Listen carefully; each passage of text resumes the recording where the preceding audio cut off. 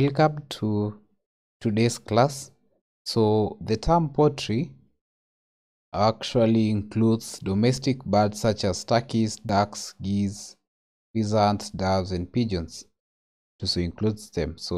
And of late, ostrich farming has become a lucrative activity. And so poultry production starts with the incubation of eggs.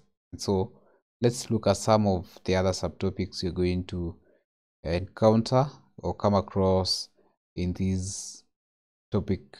So we're going to identify parts of an egg, select eggs for incubation, identify suitable sources of chicks, describe broodiness and natural brooding, describe brooder and brooder management, describe conditions necessary for artificial incubation, describe rearing systems, describe the feeding for each age and category of poultry, identify stress and vices, state the causes of stress and vices in poultry, state the effects of vices and stress in poultry, state the control measures of the same, and describe marketing of eggs and poultry meats, and finally select, sort, and grade eggs for marketing purposes.